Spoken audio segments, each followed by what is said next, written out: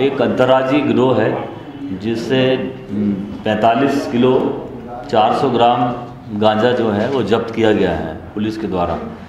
इसमें असल में सूचना मिली थी कि ये जो है उड़ीसा से इस प्रकार की कोई कंसाइनमेंट चली है जिसमें कोई नारकोटिक्स ड्रग होने की संभावना है, और गाड़ी का नंबर भी किसी ने बताया था, मुखबिर ने, और उस सूचना पर क्राइम ब्रांच को सक्रिय किया गया और उनके द्वारा इसकी तस्दीकी की गई। और एडिशनल एसपी क्राइम के नेतृत्व में जो है एक टीम बनाई गई जिसमें सीएसपी और स्थानीय बरेला का जो स्टाफ था वो और गोरा बाज़ार के स्टाफ को लगाया गया, जिन्होंने इसमें जो गाड़ी थी वो बोलेरो गाड़ी थी, और उस गाड़ी को रोका। तब उस गाड़ी में से जो है वो 4 लोग मिले हैं। वो 4 लोगों से ये गांजा जो है वो जब्त किया गया है। आश्चर्य की बात यह है कि ये चारों दमोह के रहने वाले हैं। इनका सरगना जो है वो राकेश जैन पिता हुकुमचंद जैन है, नाहटा दमोह का रहने वाला है। इसके अलावा प्रशांत अहिरवार, संतोष यादव और गोविंद ठाकुर हैं।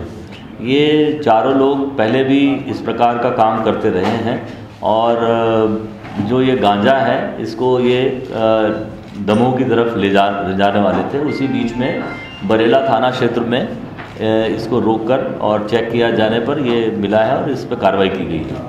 इसमें जो पेडिस्टर होता है उसका, बोलेरो का नीचे जहाँ पेडिस्टर लगा रहता है उसके नीचे इन्होंने उसको गांजे को वहाँ पे बांध रखा था। कई जो बोनट के अंदर जो इंजन होता है, इंजन में इन्होंने जो स्थान है कई 3-4 पोटलियाँ वहाँ भी बांध रखा है। और इसमें जो स्टेपनी होती है उस स्टेपनी के नीचे भी इन्होंने जो है उसको बांधा हुआ था। मतलब सामान्य देखने में ऐसा नहीं लगता था कि इसमें कुछ है, लेकिन जब गहन तलाशी ली गई तब ये मिला है सामान। और इनके ऊपर जो है वो नारकोटिक्स एंड साइकोट्रोपिक एक्ट में कार्रवाई की गई है, और अभी इनसे और इनका रिमांड लिया जा रहा है, जिससे और भी आगे की लाइन पता लगेगी कि ये कहाँ से लेके आते थे। अभी तक जो रायपाली ज़िला है उड़ीसा का, उस तरफ से लाना इनका ज्ञात हुआ है। अब इसमें इन्वेस्टिगेशन में क्लियर होगा कि इसमें और कौन कौन लोग शामिल हैं और आगे के लोग कहाँ हैं।